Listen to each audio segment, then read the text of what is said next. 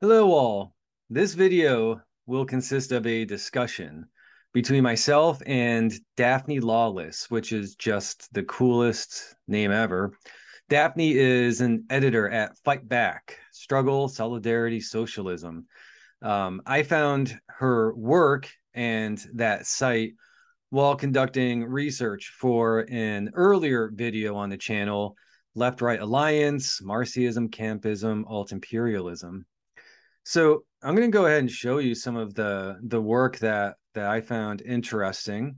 So here's Fight Back and some of Daphne's work. Now, all these articles are great. I encourage you to check them all out. I'm going to link them in the description to this audio or video that you're watching.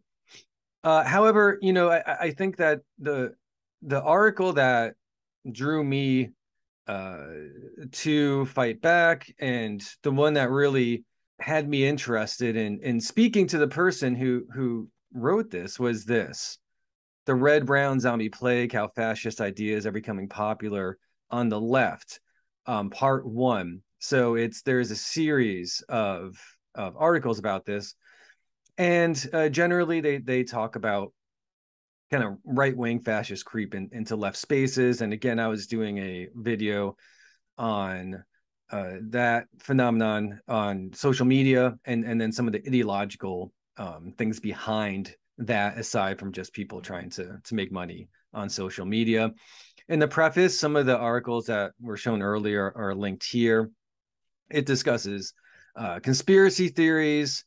It goes into some historical red-brown alliance stuff, and at the bottom talks about this idea of geopolitics versus solidarity with global people, and the introduction of alt-imperialism. So it's a great article. It's a series of articles, and within it there are links and things to jump to, even keywords. If you're interested in this topic, it's all over social media if you're on it.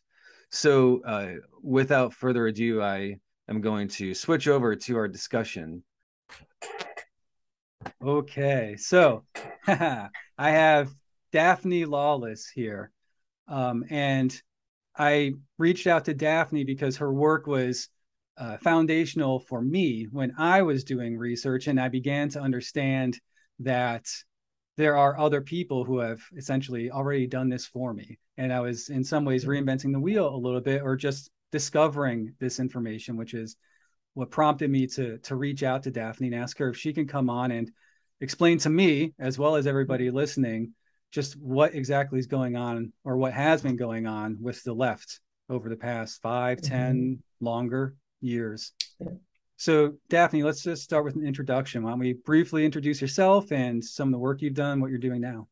Okay. Kia ora koutou katoa.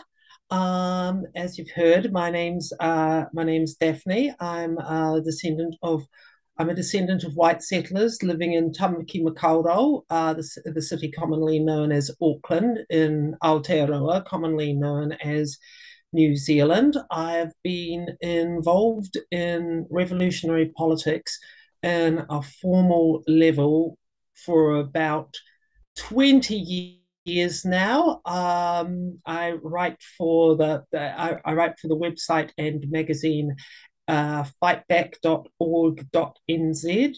And I have a wife and two kids, and I'm self-employed, and I'm a great devotee of the works of Kate Bush. And I'm not sure what else you want to know about me. I took vocal lessons as Mm-hmm. an adult to play piano. Uh-huh. And before Stranger Things, I was a Kate Bush fan. I actually tried to do some male interpretations of her music. So You can do it with some of her pieces. Yes, I mean, what? Yeah, I mean, what's his face? Brian Molko, Placebo, did a pretty good version of Running Up That Hill a few yeah. years ago. Yeah, I tried that. My Mm. product wasn't as good, but you can do anything. It's just whether or not it's worth listening to, I Yes, suppose. yes. But so yeah, Fight Back is where I found your work. Mm-hmm. And I think it was linked from some other articles I was reading as well. Mm-hmm. Yep. But you had, now there's a lot going on there, as well as some podcasts to that I found you attached to. Yeah. But I think that, and correct me if I'm wrong, but when I was looking back, there are older articles, but it seemed as if maybe that series about the red brown zombie plague Mm, was very mm, significant, yeah. or at least something that we were able to begin to outline perhaps what was happening. Yeah. Okay, so with that, let me ask you this, because I'll introduce that concept a little bit, but Mm-hmm. I think that the question really is, how did I found this kind of phenomenon, red brown alliance is kind of what we're speaking of. This Mm, idea of, why is it when I'm on social media, people who present as being leftists are doing things like promoting right-wing conspiracy theories? Why are mm, they defending dictators in foreign countries? Why are mm, they denying atrocities that have clearly occurred, or potentially doing so via a conspiracy theory route? Maybe beginning with, in my, not beginning, but with my experience looking at Syria, and then the response to COVID, perhaps even the mm. Canadian truck convoy, but especially Yes. with Ukraine. Mm-hmm. Why is it that these people who are, say, have socialist, communist, leftist, etc., in their handles on Twitter, and are writing articles and making a lot of money on YouTube, why does it seem like I'm watching people that should be on Fox News? And Yeah. as that progresses, they actually are on Fox News, many of them on Yes, Tucker Carlson. So precisely. so I've been trying to dissect that, and I've been asking myself, how did we get to this point? Mm. That's how I found the Red Zombie Plague, which was written Mhm. a few years ago now. Yeah. So before we even get into it, my question to you is, what brought you to that phenomenon a few years earlier than me, or what brought it to your attention? Okay. Well, as I think you want to talk about later on, this has been an analysis of mine that's been growing since at least 2015. Um, my the the red brown phenomenon is not a new one. It goes all the way back to, let's face it, who was the editor of the Italian Socialist Party magazine in 1915? The answer to that is Benito Mussolini. There has always been this a fringe of socialist or social democratic politics who have been sympathetic to fascist ideas, and that is because there's a lack of a strong dividing line between the two. Now, I mean, historically, historically, the basis of left wing and socialist politics has been about working class self organization. And that goes through social democratic and communist and anarchist varieties. Um, but the problem is, you had something that socialists weren't prepared for in the years after World War One was the rise of right-wing mass movements. Like in the olden days, the idea of a right-wing mass movement would have been considered a contradiction in terms. But Right, I right. mean, what you had, and what you had is like fringes of the socialist movement who lost faith in the possibility of working class self organization, who lost faith in democracy, who lost the faith in the possibility of ordinary people to change the world for themselves, decided that a shortcut or would be appropriate. And fascist mass movements, right wing mass movements, offer a shortcut because they can get support from the existing ruling authorities in society, from the ruling states, from certain capitalist leaderships. Now, uh, the thing about red down politics is it comes out of a despair. On one hand, this despair on the possibilities of democratic self-organization, but also then seeing that there's this reactionary mass movement, which is, supported by, big wigs in the state, big capitalists, and that's putting the fear into the liberal capitalist centre. And the essence of red brown politics today is, I think, this collapse of this collapse of the idea that there's a difference between a left-wing opposition to the neoliberal centre and a right-wing opposition, and the idea that, well, if the right is getting, if the right is popular, if the right is getting people excited on the streets, then why not just join in with this? An example which is just in the news recently is certain leftists who think that fascist terror is great. If QAnon pilled crunchy fascist, hammers Nancy Pelosi's husband over the head, then that and that there is, and there should be, a river of blood between socialist organization and fascist organization. And if the two combine, that's not going to be good for working class democracy. I mean, the red, brown, zombie plague articles came about, partly because I saw so much of the left, I wouldn't say so much welcoming the Trump movement or, for example, in the UK, the Brexit movement, but going along with this idea of, well, if you can't beat them, why join them? At least they're scaring the liberals, and we hate liberals, so therefore we should be getting along this. And there's good money to be made in that. You get yes, organizations like the Quincy Institute, who promote this kind of red-brown isolationist foreign policy, who are funded by the Koch brothers, and various other propaganda dumpsters, which are, which have very dodgy funding, very, what's the word I'm looking for? Not transparent. They don't talk about their funding, but you wouldn't be surprised if it's coming out of the foreign affairs budget of the Russian state or the Chinese state or stuff like that. Yeah. And you can make a living from doing that.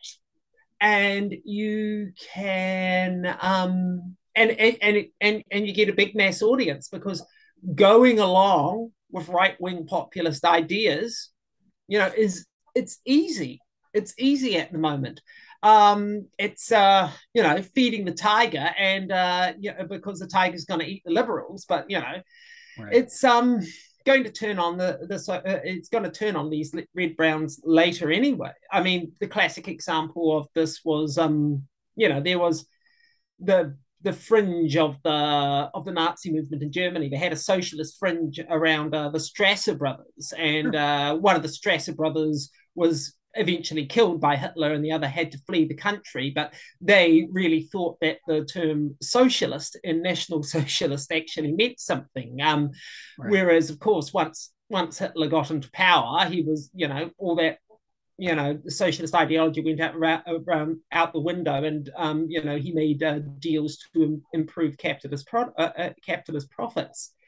So yeah, I mean, the red brown zombie plague arguments came about because we live in an era of the rising right-wing populism.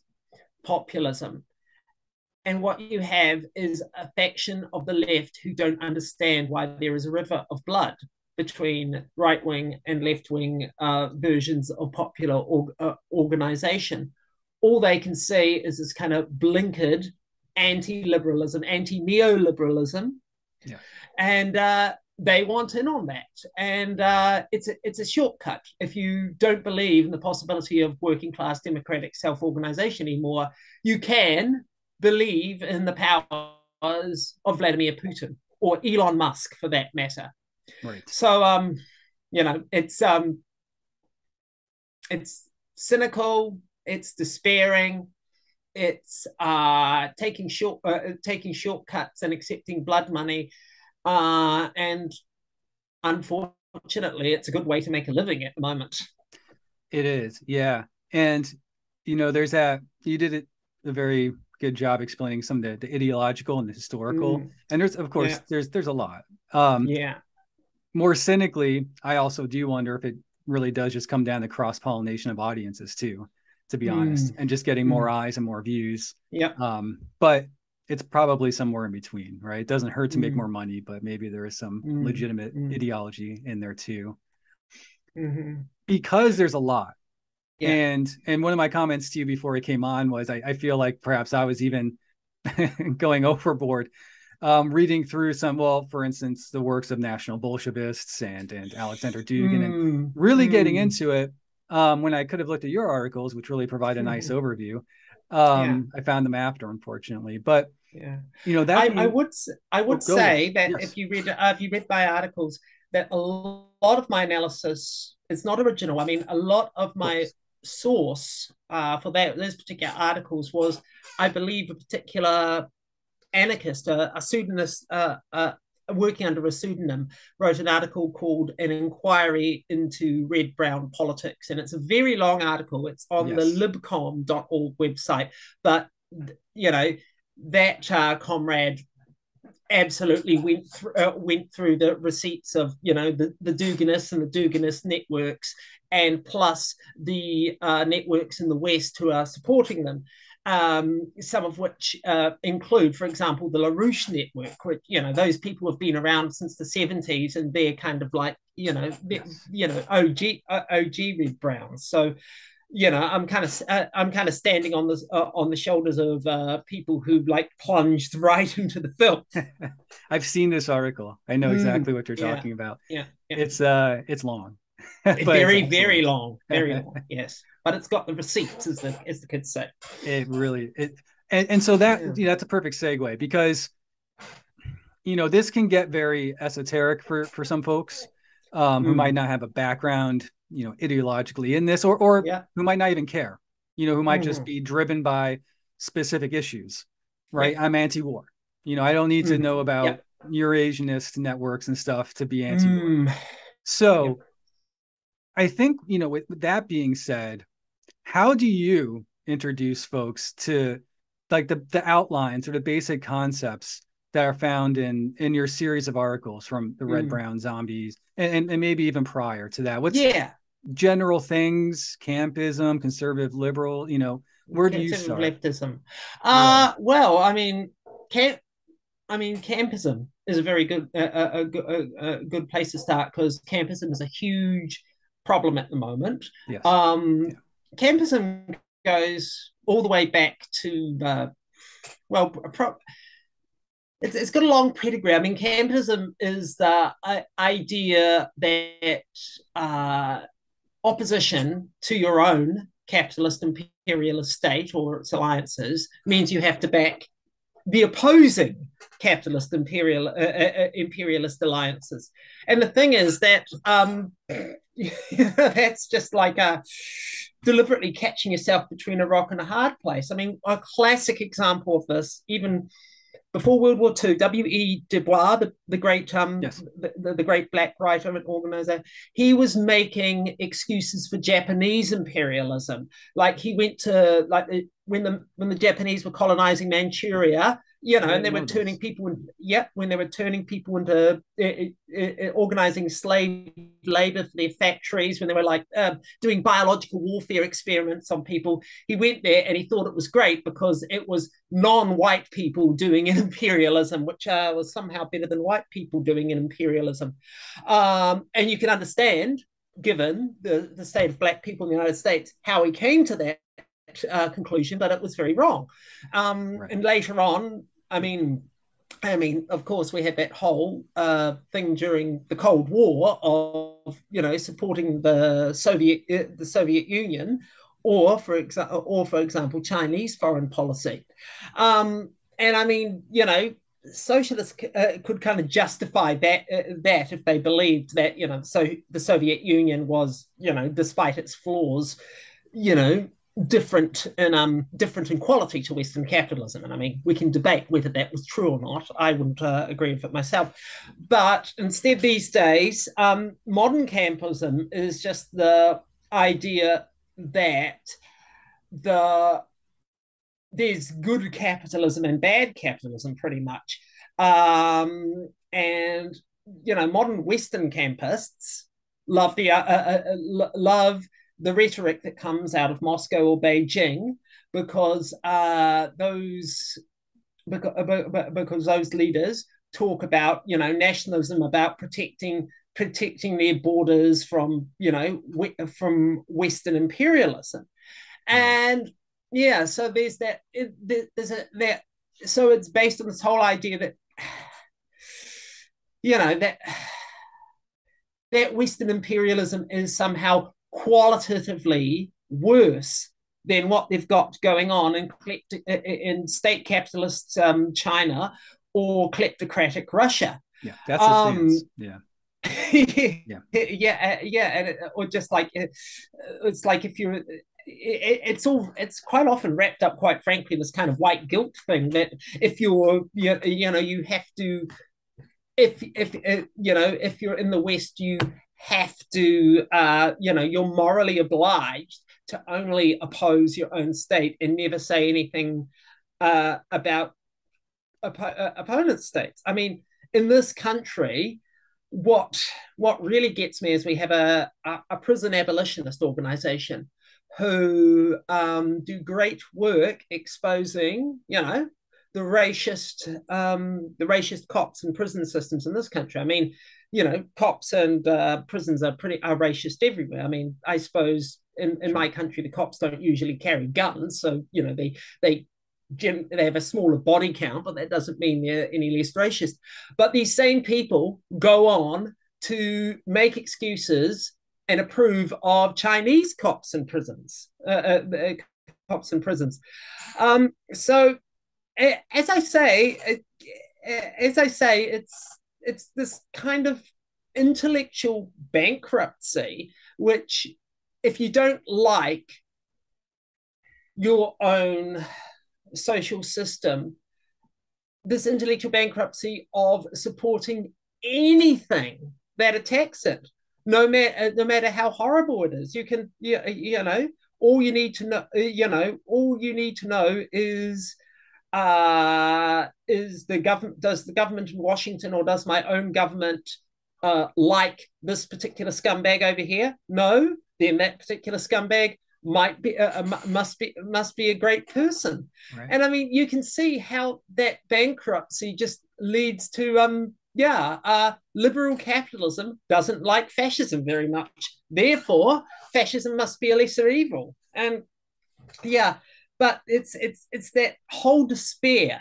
I think it's based on despair that it's possible to build real democratic working class movement for change. So you'll go for anything that looks like it will knock over the system you hate so much. And well, of course, the German Stalinists made exactly the same mistake in the early 30s about the Nazis. Cynically, cynically,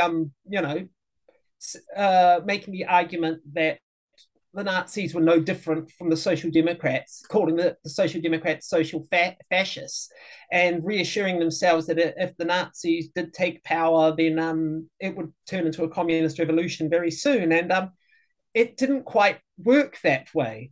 But yeah, it's cynicism, and it's I mean, what George Orwell would have called power worship. It's, these guys look like they're tough, and therefore and they're scaring my own government, which I feel powerless against, and therefore I'm going to tag along with them. Yeah, it's yeah, There's a lot powerless there. people. Yes, there is. There's a lot. I hope I'm not just aimlessly rambling, because it is I hard text. to express all this. Yeah, well, and that's why I asked you, and I think the answer is that it might not be might not be possible to easily explain it Yeah, without the context. While yeah, you were talking, though, I wrote down or I typed out some things that kind of caught my attention, and there are yeah. things that I legitimately wonder, and I don't think that there's an answer because I think the people who are expressing these things would need to answer it themselves. But Mm-hmm. I have wondered if perhaps some people who I in the past really admired. Even people involved in politics in the United States, I voted for, to be quite frank, and on certain tickets, Mm-hmm.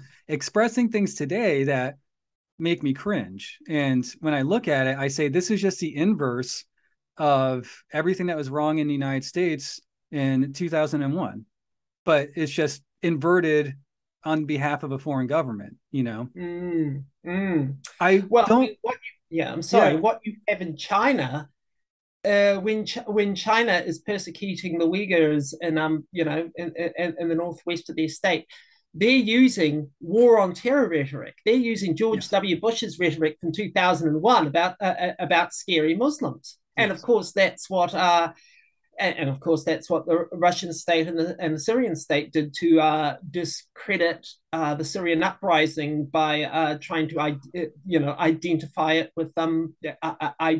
with ISIS and so other much what such. you said. Yes, yes. Yes. It's and but I think to keep it simple though, I think that this is a good Mm, observation in that, I attempted to, for instance, look at what was happening with the Russian invasion of Ukraine ideologically mm, at first, mm, reading fourth position theory, unfortunately, and mm. geopolitics, and but by Yeah. seeing that this is just a reactionary rhetoric. I mean, this is Yeah. when you get past a lot of the flourish of language and the history and stuff. This is just reactionary stuff that you would hear in Oh, the United yes. States, and then Definitely. kind of having the light bulbs being an American go off my head and say, oh yeah, conservatives really loved Putin, and they still do actually. Yeah. And going back and there's one blog I constantly put out there because I think if anyone can go look at it, it's Pat Buchanan, and he wrote an article Mm. years, and Pat Buchanan was kind of, he wasn't, Yeah. at one point he was kind of on the fringe of the Republican Party, Yeah. and he wrote this article asking Putin, is he one of us? And it's because he talks about all the reactionary social Yeah. stances that Putin provides as well as being pro-capitalist. And Mm. so, looking at these, I'm questioning, you know, that, and then also looking at Syria, and again talking about people for whom, growing up there was much respect. Many people, I think, in the West, when we got to that Syrian conflict, had this pretzel logic because they, their template, which is fine, is to critique the West, and that's good. Mm. That should happen. Yeah. However, in doing so, and I think keeping it basic, they default legitimized Assad Mm. or Mm. dismissed the things that were happening in Syria that were really impacting Syrian people. And Mm. I mean, there, especially when we talk about some of the gas attacks and white helmet Yeah. conspiracies, things, Yeah. Yeah. even people like Noam Chomsky, saying some questionable things about who are these rebels, very much aligning with Bush era things from the Iraq War. To be fair, Yeah, Chomsky was trying to minimize the Khmer Rouge's genocide in yeah. Cambodia back in the late 70s. It might be more Um, my naive well, take on him, but the thing was, there are people like him, and are you familiar with John Pilger, the Australian yes, journalist? Yes. yes, Well, the thing is, John Pilger has ended up in exactly the same horrible position. But John Pilger did great work in the 70s because he exposed what the Khmer Rouge were doing, and also he exposed the Indonesian government's uh, genocidal policies in East Timor. But he said at the time that he did this because the West backed Indonesia. And the West, like Reagan and Thatcher, was cynically backing Pol Pot against the Vietnamese government, who were backed by the Soviet Union. So they were right because they started from a position of the West are bad about everything. And I mean, there's a flip side of those. There's the flip side of the people who say the West are right about everything. I mean, I see that. I do see a lot of the of people who course, are correctly supporting Ukraine go on to basically say that Israel are right to do genocide in Palestine because yes, they're just the yes. flip No side. They're nuance. just Yeah, the yeah, well, I mean, it's campism. It's just yes, it's the first camp or the second camp. And I mean, the classic example back in the 70s, I mean, when the 70s, when you had the socialist tendency that rejected campism back then, was neither Washington nor Moscow, but international socialism. And I still think that that's an excellent, That excellent motto. that But was one of the things when I typed, and then you yeah, started, you introduced other interesting things I wanted to yeah, gravitate to. But I think that modern politics, without going too complicated, I do yeah, reduce some of it to potentially just grifting, to be honest. But if we're mm, talking about social media, at least, but yeah, I wonder historically, if we're talking about people who have done and written and produced very good articles or literature in the past, who are now having mm, problems grappling with the modern world. mm, Hearing what you said, thinking, coming out of the Cold War era, you really did have two camps, right? And it is, projecting that template, I suppose, could be argued mm, as being having been valid at yeah, one point, but yeah, it's still, problematic. But this idea of coming out of that, we have this, right? And then in the mm, 90s, we did have this kind of movement of movements, at least in the United mm, States and other parts of the world, mm, that was anti-globalization, the World Trade yeah, Organization. And that's yeah, my era. Yeah, I was in mm-hmm, Seattle. And so, there's crossover with that too, of we are yep, against globalization. And so, I when we get to concepts like multipolarity, which is something people might have heard of, or just this yeah, idea of being against the West, it kind of doesn't matter, like this Marxist idea. yes, It can be an yeah, underdeveloped, form of yeah. socialism, but the primary Well, goal is to break this neoliberalism. I one want to say, one one thing. okay, you Yeah, say sorry. something. No, no, you say Well, I something. mean, when you're talking about the anti-globalization movement, the big problem is that I think you get red brown politics is anti-globalization, but pro what? Um, my article that was a predecessor to the red brown articles, the article on conservative leftism, and I mean to break it down, conservative leftism I think is the larval form of red brown politics. It's basically if neoliberals say it, I'm against it, and I was inspired to write that article because there was big protest against the TPPA, the Trans-Pacific Partnership Agreement, that like a neoliberal free trade agreement. My country, China, the United States, that kind of thing.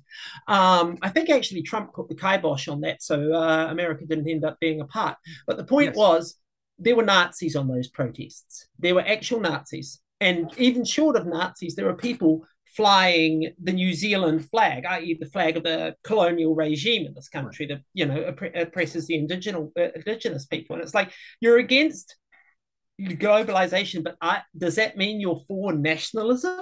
right, Or that's, I mean, that's the question. That's how, if you're only against globalization, if you're only against neoliberalism, but you're not putting forward a democratic alternative, then you right, really are opening the door to um, towards a reactionary alternative, a fascist alternative. And even so, more so in this era when sections of the ruling class have given up yep, on neoliberalism. You have, I'm going to name names, the Peter Thiels of this world, the Elon Musk of this world. They've they want technocratic authoritarianism, and they're going to attack neoliberalism from that point of view. And they've got all the money. And if you can put a left wing gloss on their article, on their arguments, then you're going to have a good time. right. And in that regard, I mean, talking about grifting, I haven't found. I mean, I've been looking for it. I've been looking for this article. I'm pretty sure that Steve Bannon did an interview with the Guardian, which is a centre left newspaper in Britain, and he said to them, and he said specifically something like, my goal is to peel off 10% of your audience, 10% Right. attract 10% of the left wing audience to a right wing reactionary program, and you can do that on the basis of it's not neoliberal. So yeah, My yeah, I so and my question in all of this, and I'm being authentic, it really is. Yes. it's began to drive, whatever it is I'm doing with this platform. But my question in all of this is, we talked about political regimes, we talked about Mm. ideologies, we talked about these kind of, artificial historical, timelines that we create. But what I don't hear in any of this is solidarity with people, No, no. I right? mean, people Which disappear. and again, I thought, I mean, from the very early times of reading socialist, leftist, left wing literature, that solidarity with people, specifically internationally, was the goal. And Yeah. Well, let's put it this way. I mean, if your goal is to lead a comfortable life, right, people, working people under fire in Ukraine or Hong Kong or Syria, they're not going to be able to fund you, but right, the states will, or reactionary billionaires will. I mean, there's money to be made. So I think you're right that it's a grift to some degree. But on the other hand, we have to understand that there's a supply and demand. right, There is an audience for these ideas that there wasn't, and the audience has been caused by this ongoing ongoing slow motion car wreck that is, the global economy, and plus, right. let's face it, COVID and the COVID restrictions pushed a lot of people over the They ledge. did. I mean, I'm reminded of the American reactionary William Buckley, who said something like, "Our job is to stand athwart history, yelling stop." And honestly, I think a lot of people just want kind of history to stop at the moment, and they're prepared to listen to, the reactionaries who tell them that they can make it stop, that they can bring back this world that they think they remember from the 70s or even the 50s, when Yeah. This much romanticized. Yeah, and mm, I do wonder too. I do strongly feel that many people, who aren't making money, who are the audience mm, for these mm, people, and also, before I even say that, I think that, just because somebody is grifting, it doesn't mean that they don't hold culpability, or that that's part of a cycle either. I mean, fascism mm, is, spreading worldwide, and I do think that, even somebody promoting this, if their goal is purely non-ideological, is still radicalizing people, or yeah. changing minds of people who will go out into the real world and do things, right? Yes, Yeah, yes, that's an argument yes, too yes. that I feel is just, left to the side sometimes. But, um, I guess maybe refocusing. Let me go back on this, because the Mm-hmm, when I read that article, going back to the article, I'm going to leave the other mm-hmm, point to the side. It seemed like it started when you were writing. It seemed like it started with Syria, and there's a great meme in the first article with mm, Assad. yeah, Is yeah, that? Let me ask you, because you also introduce. We have a concept of conservative leftists. We have a concept yeah, of campists. yeah, But this kind of introduces the concept of anti-imperialists or alt-imperialists. However you want mm, to describe that. yeah, It is it in that time where we start seeing that phenomena of maybe the red brown alliance, of what you would call maybe alt yeah, imperialist? I'm thinking yeah. like Gray Zone and people like that. Oh God, yes. Well, you know what happened with the Grey Zone, the founders of Grey Zone, Max Blumenthal, Ben Norton. They were anti-Assad. They supported the Assad, the Arab Spring. They supported the uprising. Then they went to a certain conference in Moscow. Certain conference in Moscow. Other people at that conference were Mike Flynn, who's now this huge figure in like Christian fascist politics in the United States, and Jill Stein, the 2016 Green Party nomination for president. And they came home from that, home from that conference, and suddenly they'd flipped, and the Syrian uprising were all ISIS head choppers, and Assad was a pretty cool guy. So, Yeah. and yeah, you can make a better you can make a better living that way. But I suppose what happened was it is the politics of despair to some degree, because I mean, I suppose the high point was at the beginning of the 2010s, the Occupy movement globally, Right. and of course the Arab Spring. And when the forces of reaction prevailed upon both of those, smart people, smart writers who know how to get ahead kind of saw which way the wind was blowing. But I mean, I know that my ideas were woken up by Syria. My ideas were woken up by watching the anti-imperialists suddenly start spreading, as you say, those kinds of conspiracy theories, and conspiracy theories that aren't any different from fascist conspiracy Right. theories. I mean, it's just like, I mean, Yep. as I keep saying in the yeah, I mean, as I keep saying in the Red Brown article, I believe that I was just I was just shocked to see that people were making arguments. People who called themselves socialists were making arguments that were indistinguishable in form from uh, from the kind of denialist arguments you get out of you get out of the Trump movement, Right. and it's because those arguments work. I mean, the colorful metaphor I have. I mean, Steve Bannon again. He described it, flooding the zone with bullshit. Right.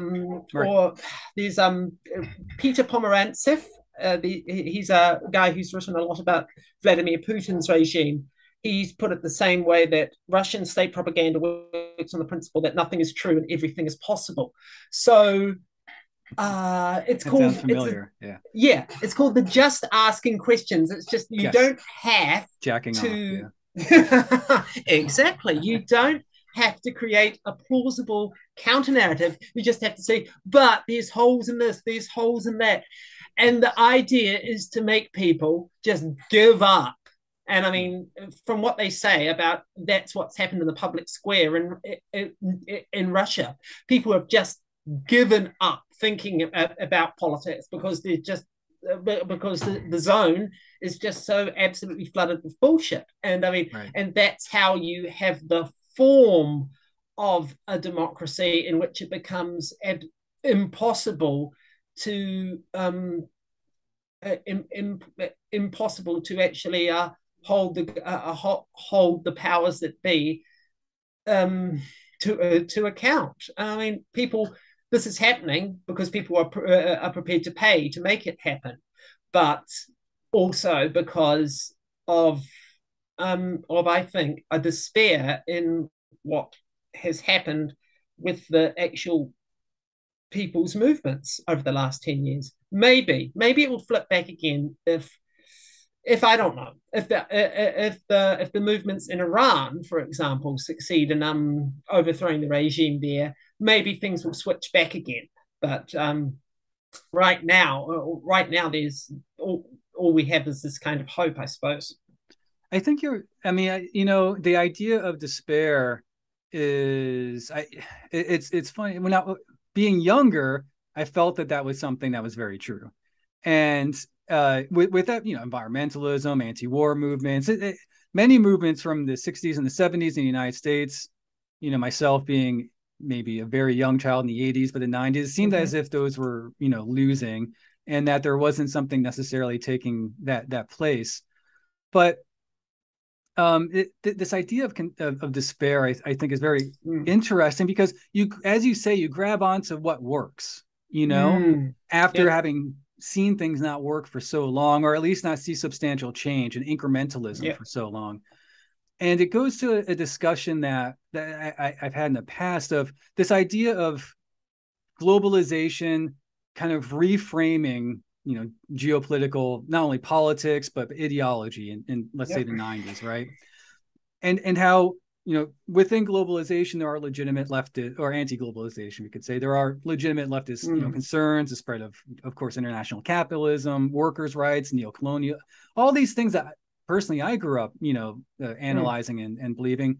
And then, but also you have this idea of, globalists, which is to the side, which is this reactionary conspiracy about internationalism, which you can see very easily becoming anti-Semitic with old Yeah. tropes going back to the Yep. elders of Zion, for instance. Yep. Ideas that the EU is going to bring gay people here, right? The idea, but this very reactionary right-wing thing that for a U.S. audience would be like Alex Jones or something, right? That was in many ways validified by the MAGA movement. But it seems as if these two things, perhaps because of the success of neoliberalism and despair of people's movements in the West, have kind of merged into this amorphous thing, to where perhaps you could just call it populism today. I don't know. But to where if you're against any kind of, internationalism that is just the West, we're in this together, maybe going back to campism, but that when you get involved in the specifics, maybe with COVID and anti-lockdown and, how the right latched onto that, or Ukraine and lots of propaganda from Russia, harkening back to the Soviet Union that people might romanticize or feel affiliated to, that these two ideas that are very different have kind of globbed together. I don't know, have you encountered this idea or, say in the 90s, I was with you. Today, you're saying things that in the 90s would have been someone like Pat Buchanan, right? How did we get there? I mean, in my case, I came into revolutionary politics in that late 90s era, the era of Seattle. Yes. And I would have always described myself as an alter globalization. Like, I'm an internationalist. I've always been. It's very easy to be an internationalist when you come from a small and isolated country such as ours. That one of the things growing up is there was almost a class divide between the people from our country who had like grandparents who were born in Britain or Ireland and therefore could get EU passports and therefore go and live and work in the EU, whereas the rest of us were stuck here at the arse end of nowhere. I've always been an alter globalization. I always wanted a socialist internationalism rather I don't approve of borders on principle because they divide they divide working people. But I mean that was the point. If you're, I mean, at the time, I think there were some theorists of the movement who thought that this kind of vagueness about what the alternative was a bonus. I mean, one no, many yeses. But what happens if some of those yeses are actually fascist arguments? Build up the borders, or right. It's I mean, I was reading an article recently about, I mean, localism, that very kind of like green associated thing that we should trade within our areas, local produce. And I mean, but that has been invaded by fascists in themselves, who are like, keep out outsiders and things like that. And I think the real issue, the difference between the socialist opposition to neoliberal globalization and the fascist ranting about globalists is it's the difference between a systemic analysis and conspiracy theory. Yeah, I mean, right-wing populism, fascism, based on conspiracy theory, in that it doesn't.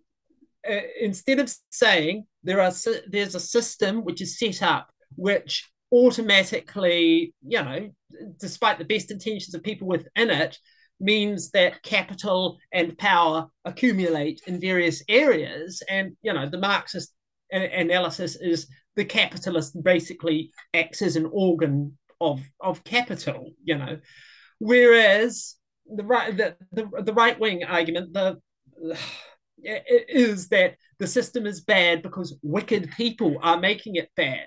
That Yeah.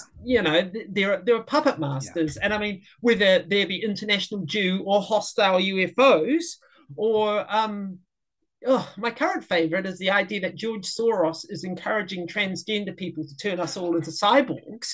I Can I mean, tell you? Can I tell you? And you can continue. But yeah. at one point, I was accused of receiving seriously money from George Soros, and it wasn't just an accusation. It was someone actually spit his Caleb Maupin. He actually spent time on YouTube Oh creating a whole God, video about this. I could say I only wish, you know. he's the he's the he's the worst of the worst. I mean, Oh my goodness. But when you yeah, say what you're saying, though, makes a lot of sense yeah. psychologically because you started this out by talking about despair. Mm, And it does feel like if we're talking about a socialist, a leftist critique of globalization, that honestly today there's not a whole lot right going on with that globally speaking we're with mm, great strength. I yeah. even feel as if maybe people who aren't as familiar with the topic just confuse the idea of globalization with Mm, capitalist globalization and the World mm, Trade Organization and all these things, as mm. opposed to international socialism, perhaps of the past. And But that's a there's also different. a yeah, Yeah, there's yeah, also a problem that there's an older tradition of like welfare state nationalism. I sure, mean, that was like the British Labour Party or the Australian Party in the 30s. They combined building up they built up a strong welfare state that was, restricted to white people, restricted to, white men, and women were expected to, live off their husbands' wages, kind of thing. And I mean, one of the problems is this belief that there was. Some people seem to think that neoliberalism is a particularly evil form of capitalism, but the historical memory doesn't go back to people were uprising in the West, in the United States and other Western countries in the 60s. And the 60s were the high point of capitalism so far, as in full employment, as in, yeah, but but it was based on the exclusion and oppression of so many people. Uh, Women were restricted to the home. Gay people were pretty much hunted for sport, kind of thing. And that's why you had the hippies and later on the punks rebelling against that whole thing. So there's this. I mean, one of the problems is one of the origins of the conservative left thing, which, as I say, isn't like red brown politics, but it's kind of like it's like the gateway drug to yeah, left brown yeah, politics, is that kind of nostalgia, that idea that sure. you see like liberals these days saying, "Gee, I wish we had somebody like Lyndon B. Johnson in power at the moment," and it's like, you know what that guy was doing in Vietnam, right? Yeah, Um, yeah. so it's Or nostalgia is debilitating and it's catching, unfortunately. there's that nostalgia, and I do feel like too, Mm, there is a valid critique of maybe performative politics by establishment parties on the left. That's fine, but it does mm, feel too, again, talking about despair and yep, how when you're steeped in despair and things are not structurally changing, conspiracy can be a very easy way, and conspiracy can mm, involve those bad people, of course, right? And mm, those bad people mm, can be, whatever you'd like, but modern, maybe a more modern take. So many people that I see who present as left talking about or mocking wokeism, this thing, or mocking transgender discussions as because that's not real class discussion, right? what do they Talking think about working trans people do for a living? this is well, and these people obviously have never used a pallet jack before because who do you think is working next to you? But it's this it's I do see this as well of identifying enemies, right? And by Mm, identifying enemies that are easy targets, mm, maybe LGBTQ or yeah, and with and that then you can attack the major liberal party, right? While also saying, but I'm not right. You get your big audience at both sides. And it seems yep, as if you're speaking truth to power. In reality, it seems as if you're kind of like a vampire feeding on this despair of yeah, authentic, real, true solidarity with global people yeah, and having an honest discussion in yeah. which you could critique as we were talking about, someone like Putin as well as Joe Biden, right? Yeah, I mean, what you have, I mean, Putin's got some clever people working for him, and because if you listen to or read his speeches, he's putting out this red meat for both the left opponents of the Western governments and the right wing ones. Like he'll say the stuff that sounds almost like a socialist, anti-imperialist stuff about the Americans in the West think they own the world. They you use us for their privileges, and then it'll flip instantly, and it's like, and they're all got to try to make us gay and have 46 genders and Yes. it appeals to both camps at once. It's very efficient that way. And this is just venting personally, but from the people who, well, first of all, from politicians, but also from the people that make money proliferating that type, it's almost as if I understand. I don't condone it, but I understand where they're coming from. With the frustrating thing though is talking to the audience again, and that's what I go back to, is that these people are going to make money, and they're going to do what they're going to do. What's frustrating is when you're talking to people who authentically do have a genuine want to help, or genuinely are, do not want to have war, or things of this nature, who truly believe that they're fighting the good fight, who don't know what you just said, or don't know Paul Manafort worked on the Party of Regents campaign for Yanukovych, who was, essentially shutting down democratic avenues in that country. Yeah. Not being exposed to, because of campism, the other side of things, and then being ignorant of that, not willing to engage in it either. Thinking that this is, you're just a liberal, you're just this or that. I understand where they're coming from, because that's not the dynamic in which these discussions are being had on a big scale. Those types of things are just not even discussed. And I don't know. I mean, I don't know if it's ideological, or if it's for money, or if it's because the money source, is as what, maybe we had alluded to before, doesn't want you to say that. It could be as simple as just presenting things that are on RT to a Western audience seems alternative news because it's from a different government, and it's not what you see on ABC. And I don't really have those answers, but. Well, I remember, I mean, I was,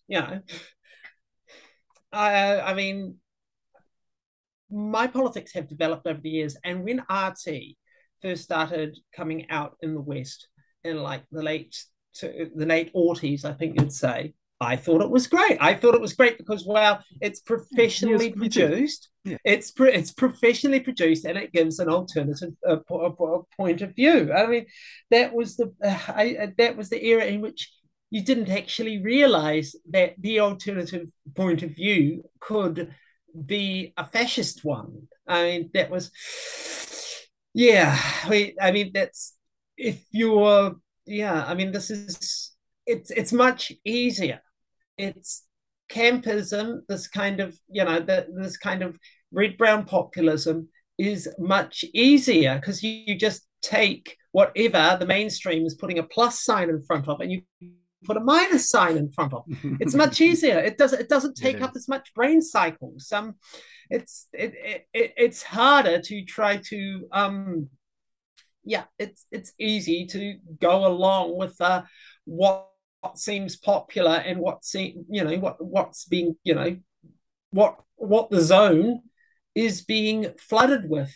And it's just in times of crisis, in times of despair, people's brains shut down.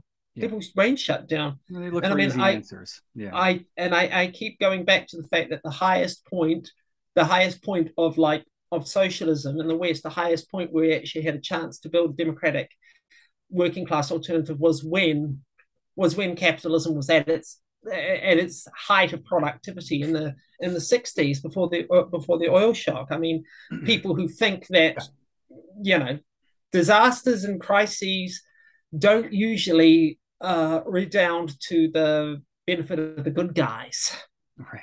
Right. And I don't wonder, and this is complete conjecture, but so talking about some of those figures that, maybe someone like Chomsky, for instance, as a teenager, I had to, I would, when the internet began, or looking in zines, you know, I would write to something like AK Press and get like a CD of his lecture and listen, right? Yeah.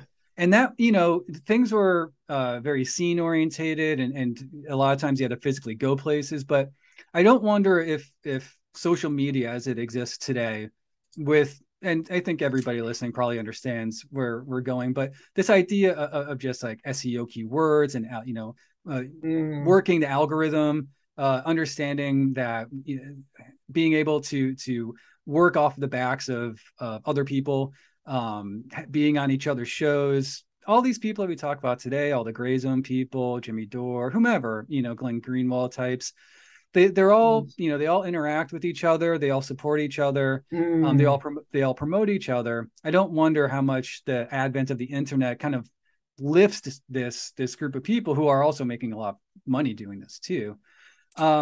Because, you know, my question would be, I understand where we're at, you know, and we can analyze why they're doing it, or guess. We can analyze what they're doing, but again, it doesn't answer where's the alternative, you know? Well, it's like I don't think, I mean, I think I'm from a pretty similar generational point of view for you, because, you know, I remember what it was like before the internet, or at least when the internet had no pictures on it. So, and again, I think we should be careful about nostalgia for the old days, because I mean, what we have, the internet, I mean, people blame the internet for atomization. I don't think that's the case. The internet connects as much as it atomizes, and I mean, to some degree, the internet is kind of like a city, because cities are kind of, when you live in a city, it's, you know, kind of a bit isolating. You're divorced from traditional communities, but you can build non-traditional communities, you know, and this is why gay people, this is why, I mean, as I say, you know, from somebody who lives at the bottom of the world, the internet is an absolute lifesaver. And we can hear in real time from people in Ukraine, from socialists in Ukraine who are having freaking Russian cruise missiles fly by the window. And I mean, very true. And we've got Google Translate now, in which, you know, they don't even have to know English, and we can figure out what we're saying. So the social atomization is the real problem. I don't think that's caused by the internet, but there are greater forces behind the internet. I mean, and this is getting into the weeds a little bit, but it's a tool. Anonymous. Do you remember the Anonymous phenomenon? Of course, yeah. Mm-hmm. Okay, well, you know, that came out of 4chan, and 4chan is a fascist shit pit now. Of course, but it wasn't always a fascist shit pit, and because there was always a fascist shit pit element to it. But what happened is, when, you know, Anonymous started, like, you know, cracking into the Pentagon, or cracking into big corporations, what happens is the people who had more of a left-wing and liberatory viewpoint behind that, they got busted. They got jail terms and stuff. The fascists, even those people, they were left alone. And so that's how it happened. So, I mean, with atomization and despair is the problem. And I mean, I hate to say it, because I've been a COVID hawk. I think like my country had quite a strict COVID lockdown. New Zealand, and for sure. It did, and we kept deaths very, very low for a while. And you know what happened? We had a freaking uprising. It was something like what happened with the Canadian truckers. We had a bunch of weirdos, basically, you know, a right populist uprising, occupied the lawn outside Parliament and refused to leave for 3 weeks, and they eventually had to be chased off by riot police. And that is why our government had to pull back on that, because, you know, there were the fascists were really building out of that. So, I mean, what is the real disaster is that those measures that had to be done to keep people safe also led to them being atomized, and led to people who didn't. I mean, I think I've built up a tolerance to bullshit on the internet because I've been very online for decades. But Yeah. what happened was a lot of people who weren't very online were forced to become very online I think during the you're right. COVID lockdown, and the fascists got their hooks into them. Yeah. So we're living through an era of atomization, and in atomization, fascist answers seem obvious that that that the idea of actually working with other people and protagonistically, I suppose, building a better future seems unrealistic. And it's much better to go on and cheerlead for Vladimir Putin or Bashar al-Assad or Donald Trump or whoever the Prime Minister of England is these days. I've lost track. But that kind of thing, it makes the despair and atomization. And you don't want to, the alternative to believing that there must be a way out of this, that there'll be a new way in which people can organize. I mean, either you believe that that is going to happen and the atomization is going to reverse and people are going to find new ways to organize, even with the shitty internet we have now, even with Musk owning Twitter, that kind of thing. Either you believe that that's going to happen, or you give up and or you give up. And I mean, I don't know. Those are, and those perhaps that start with giving up, because that's, let me rephrase what I said before. Not the internet, not going back in time when things were quote unquote better, because they weren't necessarily, but not the internet, but perhaps social media platforms being used as a tool by those who have money to consolidate via algorithms and things like that, a certain message, right? And which is how it feels to me, talking about giving up. If I go on, I see things where I immediately say, this is Jimmy Dore, this is Greenwald, this is Grayson. Why is this everywhere? This is even Jill Stein, and people like everybody, Tulsi Gabbard, everybody's doing the thing now, and they're doing the thing because you make money, and because when you reduce the messaging, the very basic things, that elevates that message through all the other noise, specifically in social media platforms, So social media can also be used for very good things too. It's not to say that, but talking about, despair, I do maybe empathize with that a little bit. I've said many times, it feels like attempting to have an authentic, nuanced, legitimate conversation is, throwing a pebble in this ocean in which it's devoid of that. And a lot of people, I feel like, are, not necessarily, I want to say grow up, but this is where they get their knowledge from too. And, it develops ideologies and ideas beyond just profiteering. And that's the discussion I find, interesting, maybe moving forward, is as opposed to things that we talked about in the past, again, not better or worse, but just how it's fundamentally changed, with social media and how it works algorithmically. This consolidation of this idea that, being anti-West is okay. Like it doesn't matter. Support, the other side. All the things that we talked about, whether it's campism, and, everybody who's listening to this needs to go out and I'll link the articles to Red Brown Zombie and read all that analysis, kind of hitting a wall of people who have been informed by all the usual suspects that we said, and questioning, where are they, are they elevated because of outside funding? Are they elevated because of unified messaging? I don't know. I don't have an answer or anything. It's just an observation. Well, organization has to still be possible. I mean, let's put it this way. I mean,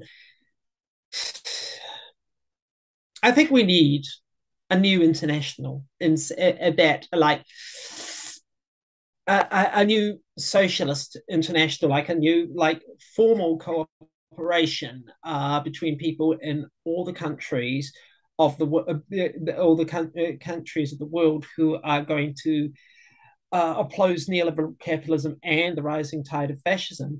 And you see the basics of you see the basics of this. I mean, I try to do my best to elevate, for example, the voices of Ukrainian socialists.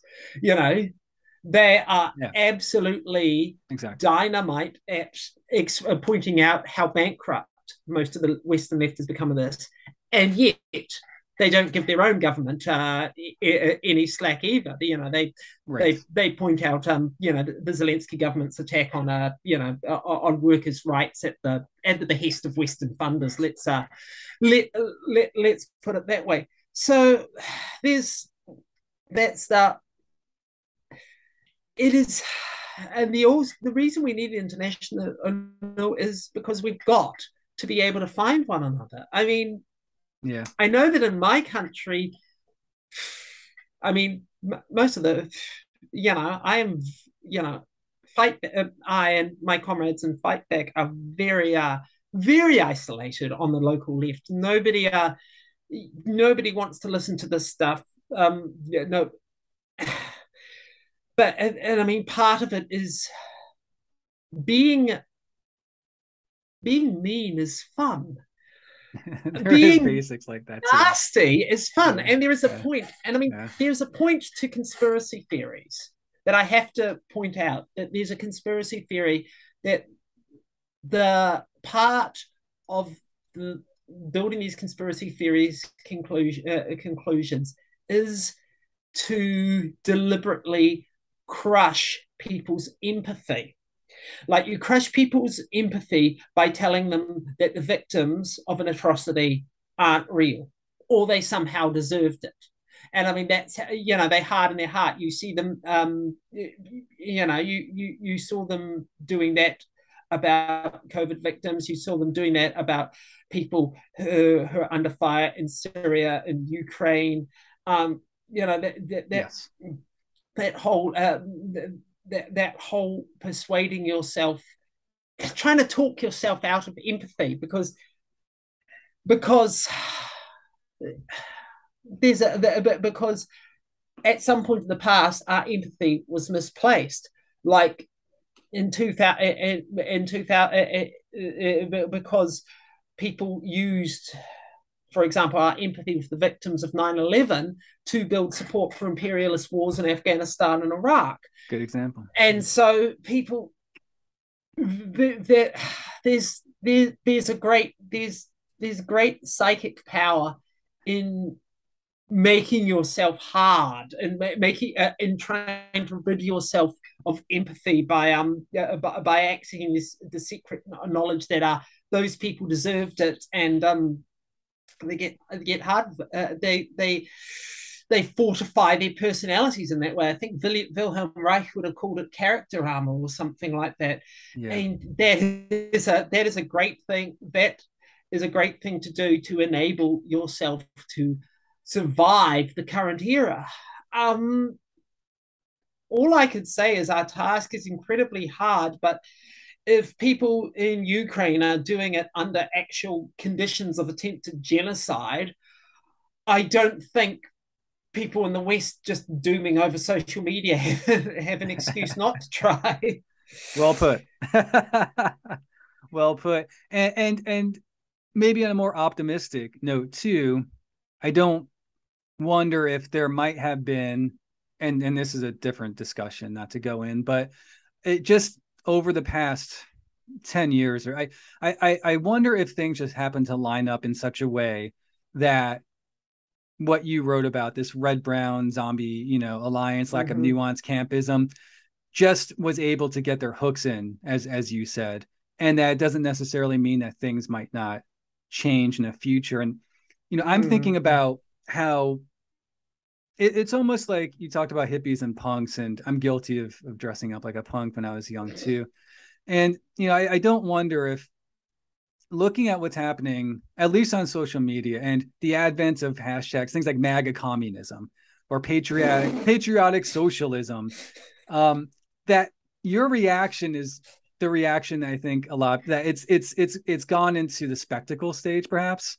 and that perhaps there will be a backlash, right, to it in the future. I don't know, but it does solicit laughter, I think, when you look at it. Yeah. So where perhaps, 4 years ago, 5 years ago, speaking specifically with the United States, there might have been very disgruntled people who had never voted before, who were involved with Bernie Sanders and maybe the Green Party, that latched on out of frustration with the system to this anti-neoliberal rhetoric, and absolving sources like RT, like we talked about, saying, well, who cares? Our media is like that too. And, rationalizing, perhaps advocating for some very bad stuff, maybe perhaps in the future it will shift. But that kind of goes to my next question for you.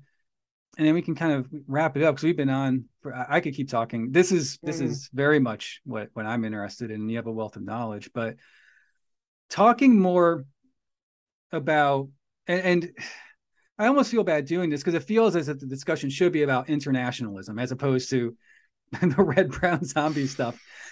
Perhaps that'll be another episode, but talking about maybe that spectacle of where we're at. Do you first of all see, and if you do, what is it, maybe the current or future flashpoints for red brown efforts or conservative leftism? For example, it seems like at the moment, latching onto the anti-war movement to justify, Russian imperialism, I suppose, is an interesting, way that it's moving, perhaps further away from some of that stuff I discussed with the United States. Are there things that you see in the future, or even maybe alt imperialism too, that or contemporary things, not 2018 but 2022?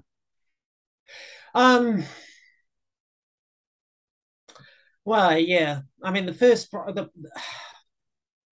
problem of anti-war movement is that the same problem as the anti-globalization movement. Really, it's like, if you're against it, what are you for? I mean, like in the 60s, nobody would have suggested that the Viet Cong, well, nobody on the left would have suggested that the Viet Cong had to lay down its arms because the Americans had nuclear weapons and they were just to destroy the place. And yet that's exactly what they're suggesting that Ukraine should do in the face of Russian saber rattling today. I mean, that's the problem of the problem is trying to flesh out an alternative which is not the fascist alternative, which is, the modern equivalent of neither Washington nor Moscow, but international socialism. But flashpoints in the United States right now, and the Western world right now, I would say trans people, because you see it actually more in Britain than you do in the United States, because there is a huge left wing, or they think the left wing argument constituency for transphobia, basically because Britain never really had the third wave feminist movement that the United States had, and so they still have like a lot of very 70s style feminist ideas about women's almost biological essentialism, that women's biology is naturally nicer and cuddlier and less nasty than male biology. And if that's true, explain Margaret Thatcher to me. But that has been a real area of red-brown convergence. And I mean, you're beginning to see that some of these left-wing transphobes have realized they're standing on the same demonstrations as Proud Boys, right, as other fascists. Like, wait, what? And this is exactly what Margaret Atwood predicted in The Handmaid's Tale, that this kind of a very essentialist feminism could easily find itself, in league with the worst kind of reaction. So that's I mean, I think that's a real flashpoint at the moment. So I mean, and I mean, I mean, to a large extent, I think my 2018 article, apart from that, stands up because the Ukraine issue has taken over from the Syria issue, but is still exactly the same. Exactly the same kind of argument. Going from all Syrians Islamist head choppers to all Ukrainians Azov battalion Nazis, kind of thing. Exactly. Kind of thing. But I mean, these are. I mean, you've got to. I really hope it doesn't get to the point where you actually have to. You'll end up with a fascist coalition in power before these people realize how badly they fucked up. But that's how it happened in Germany and Spain in the 30s. All I can say is we have to organize internationally, let's face it, the principled internationalists that are in a minority at the moment. So we do need to organize internationally and keep and keep going. And it's I don't know. I mean, I suppose I don't want to think about it too deeply because I don't want to start dooming. But well, no, it's my responsibility. If this is going public, it's my responsibility to say that to say we have to start organizing an internationalist left which rejects campism, which rejects all this kind of intellectual collapse in the face of reactionary politics.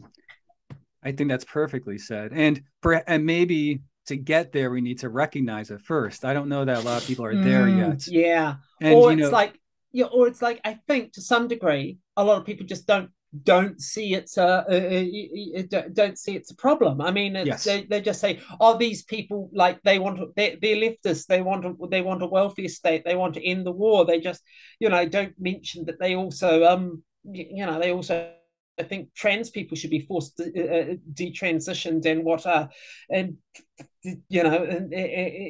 that Xi Jinping is a pretty cool guy, kind of thing. It's like, because the left has historically been isolated, people don't want to make waves. They don't want to. They don't want to, because the left has become this kind of social movement rather than a political movement. It's a movement where we all like swap these stories and like use these aesthetics to make us feel better about each other. People don't want to start fights within that movement, even if some of the really popular people within this movement are bringing in ideological poison. It's very, very hard to stand up against the popular kids. And perhaps that's a start. When you're saying people, let's talk about trans folks, are looking around and that they're on the same side of the street or in the same line as Nazis or reactionary, then I mean, that's the project, isn't it? Yes. That's the populist, whether you want to dress Steve it up. Bannon's 10%. Steve Bannon's 10%. Whether you want to dress it up as a 1,000-page fourth position theory thing or something as Steve Bannon says on his podcast. I think that's the project, and perhaps understanding that and recognizing it is a first. Also, another thing that when you were speaking, I thought of the last episode I just published was a Ukrainian in Kiev historian researcher. And, he brought up a good point too. We were talking about reactionary right in politics. And I made this statement of, well, when in times of crisis, they can gain power, kind of like what we were talking about, and then when their utility no longer serves a purpose and that crisis goes away, people kind of recognize them as being disgusting and say, now you go away. And, he said, well, stop, wait, maybe, but also in many countries that doesn't happen, because once the election occurs, it's the last election. Or it takes 40 years, like Spain. They're just like the Francoist movement, kind of ran out of steam after 40 years, and then they kind of brought back bourgeois democracy with like, right, let's never talk about this again. Let's pretend the last 40 years didn't happen. And Yes. Unfortunately, Yes. the planet might not have 40 years. I That's mean, it's not what as if continuously weighs on my mind. the United States didn't just experience this, right? With the last president transition to Yes, power, right? yes, exactly. Maybe that's the point moving forward, that, you know, if we know the enemy, we know what to do, and it's not as if it's something that you can just it's a dire situation in many places. Yeah. I think some people don't really want maybe to acknowledge how close, even in, something like the United States, how close we were. But Yeah, I'm going to it's say like real denialism to some degree. It's like it's that a coping refusal to mechanism. refusal to believe that their refusal to believe that fascism is something qualitatively distinctive from even conservative bourgeois democracy. And as I say, the mainstream communist movement made precisely that mistake in the 30s, and look where it ended up: World War. Right. I could talk forever, but for now, I'm going to link your articles, Thank the you. Red Brown Zombie, to this video and the audio that we put out too. Yep. And this was therapeutic for me. It was good to hear from somebody who is very knowledgeable in this, but also it was good to commune with somebody with perhaps some shared empathy and observations as myself too. As we said, it can, especially on the internet, it can seem as if that's not the case. But Daphne, thank you for coming on. I really Thank you. appreciate it. Thank you. Let's keep in touch. Let's build that new international. Sounds good. All right. See you later, comrade. Bye.